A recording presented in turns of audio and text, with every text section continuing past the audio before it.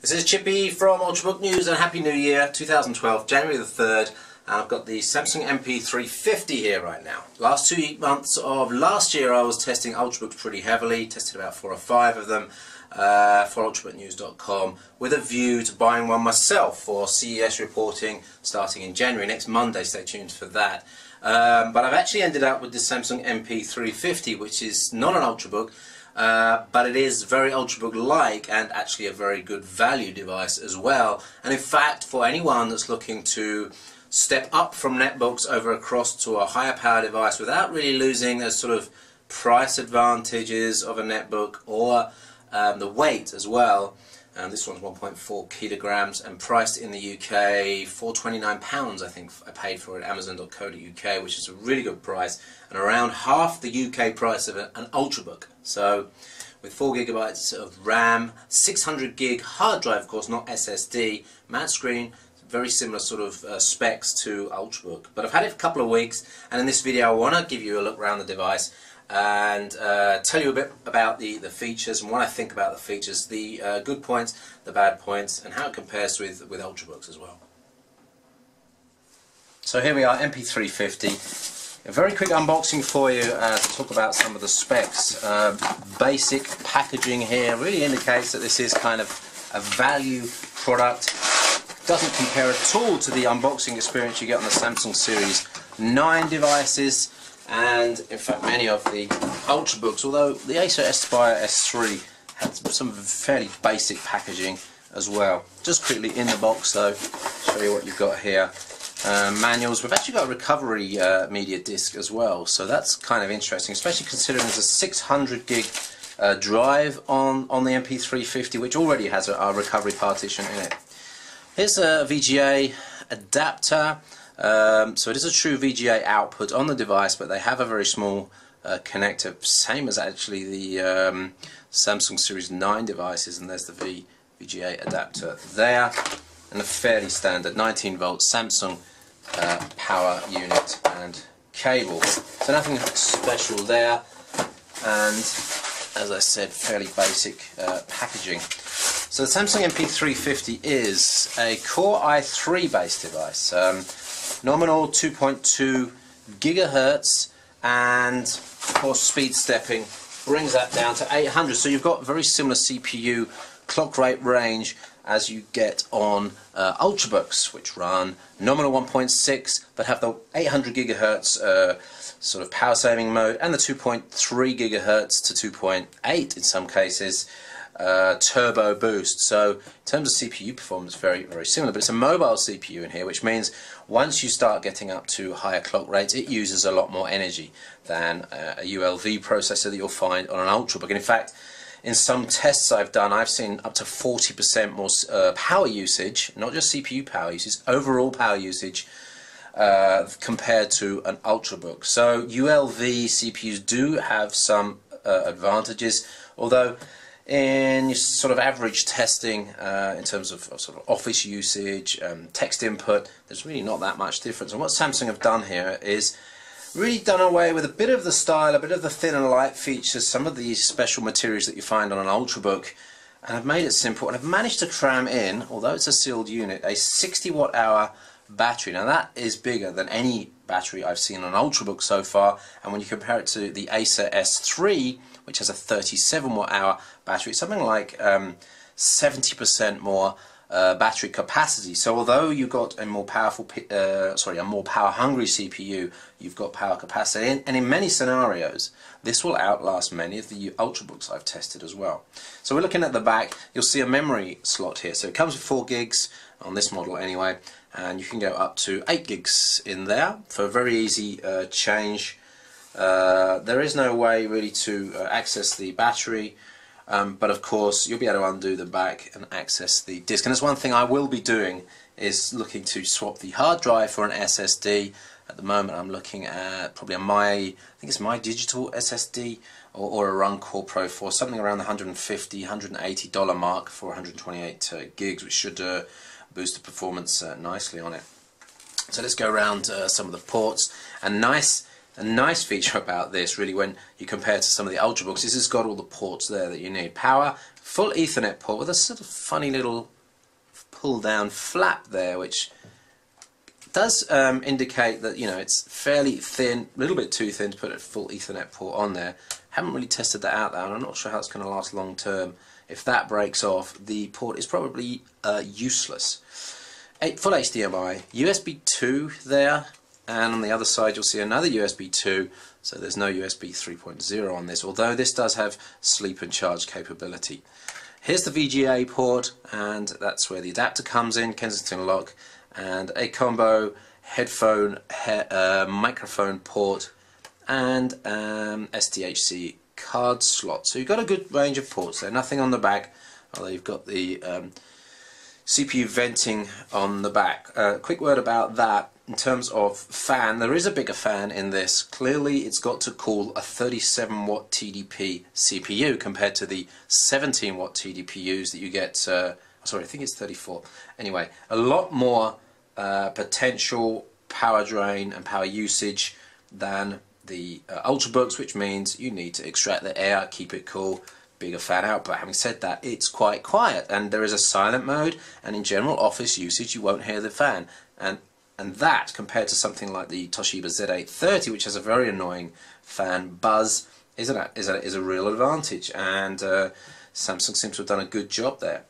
Plastic materials though, and the it really doesn't feel, you know, Ultrabook quality, although I will say it doesn't look that bad from the front anyway.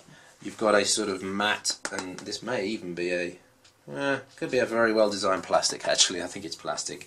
It does collect smudge marks. It's not a fingerprint magnet, but if you've got greasy fingers those smudges will stay on there and they're quite difficult to get off.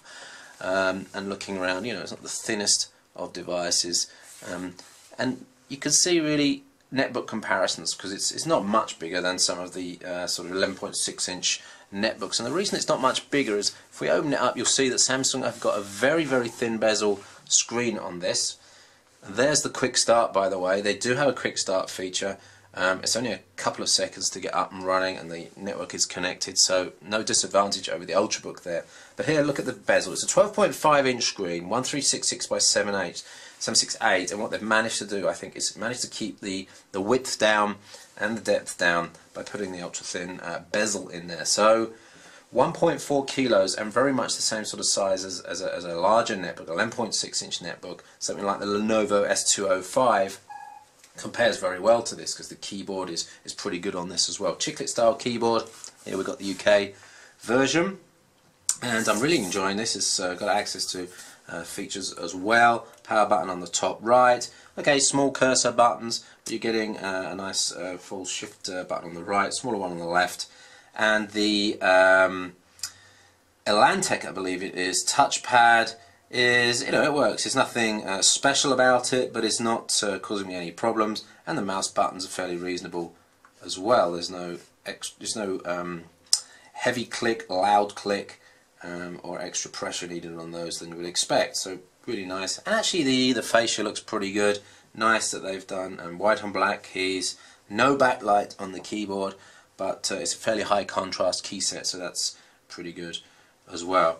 Let me just put that back into standby, and you'll see that it's got a matte screen. So for those of you that are a little bit more mobile, you might be interested in the matte screen. But having said that, it's not the best screen out there, and certainly compared to the Samsung Series 9, they've clearly used cheaper off-the-shelf parts than they could have done. The Samsung Series 9 has a much brighter, much higher contrast, much more punchy screen that goes to a higher brightness level. This is okay. Now I wasn't expecting too much on this, but viewing angles on the left and right are not too bad. Up and down, it's getting into sort of cheap display territory there. But really not too bad if you're a single user using it in an office. Just that the outdoor brightness might not be good enough for you. So I talked about the specs. Core i3, 2.2 GHz. We've got 4 GB of RAM in this, and a 600 GB spinning hard drive. So lots of storage. It's split into 2 partitions in this case. Now you could, of course, upgrade that to an SSD if you needed. Webcam. We've got Bluetooth 3 plus HS on this, plus an Intel Centrino, I think it's 100 series Wi-Fi, which has wide-eye capability. There's only a one antenna Wi-Fi, but I find the reception quality to be pretty good on this, and certainly as good as some of the better Ultrabooks, and way better than the Samsung Series 9 Ultrabook or Ultrabook Lite device that I tested recently. So that's really, really nice. Speaker volume is okay, nothing special on the speaker volume, and there's no major sort of heat build up in normal use, although when you start to really get it cooking you get heat build up across the top and the back here, and the fan exhaust comes up across the front. You can actually feel it when you put your hands near the screen, which is not so good. So I want to quickly mention battery life. Now we're idle here, Wi-Fi connected, screen on, showing 6 hours 48 minutes with 97% remaining. This has a huge dynamic range of operating modes. You can sit here and type text for a good 7 to 8 hours, I would say. In fact, I've done some tests already, and 7 were average for sort of typing, Wi-Fi on, a bit of maybe background streaming. It's going to bring you 8+ hours of typing capability. Start to use Office apps, etc., and you'll be down to about 6 hours, but still that's very, very good. The only downside really is that, as I mentioned earlier, you've got a mobile processor here, and when you start to push it really hard, the drain rate goes up really, really high. So for gaming, for video converting, you may only get 1 hour out of this, as it can potentially go to 43, 42, 40 watts of power drain, power usage when you're really, really loading it. About 30 to 35 would be an average if you're really sort of playing a game and doing some video editing, perhaps, video rendering. So bear that in mind. This is classic Core mobile CPU issue compared to Core ULV, ultra low voltage CPUs that are used in the Ultrabooks. Just one or two things to mention that I forgot there. 1.3 megapixel webcam, and there is gigabit Ethernet on that Ethernet port as well, so it's not just a 10100, it's a proper gigabit Ethernet port, so really well suited to office environments, and actually I think the performance here would be more than enough for word processing, for email, for web type work, and for me personally, I'll be using it for some video editing and video conversion as well, because remember, you've got Intel QuickSync video inside here, which is hardware encoding, hardware decoding of various video formats. It will play 1080p no problem. I was actually using this yesterday in the YouTube lean back mode for 1080p videos out to my lounge television, and it was working very, very nicely. No hiccups at all. Applications are quick to start up, and there's really no issues in terms of web performance at all. Let's just quickly show you a YouTube 1080p that we should be able to pick up fairly quickly. Yeah, Big Buck Bunny. Here's your classic, and we'll switch that straight to 1080p, and we'll go to full screen, and that should stream pretty nicely over my local network there. And if we just go to CPU usage, that is running in around, let it settle, 25% CPU. So there's a quick look round the Samsung NP350, which is not a netbook, it's not an Ultrabook, it's really a good lightweight, good value laptop, and I'll be using it at least for the next couple of months, perhaps while I wait for information on the next gen Ultrabooks that have come out and the next wave that we'll see at CES next week. It's not available everywhere. It's available in the UK, I've seen it in Poland, I've seen it available in some of the Arab countries, I think Australia, and also in the US, but really different pricing in various areas. For example, in the US you get the Core i5 version for I think $600.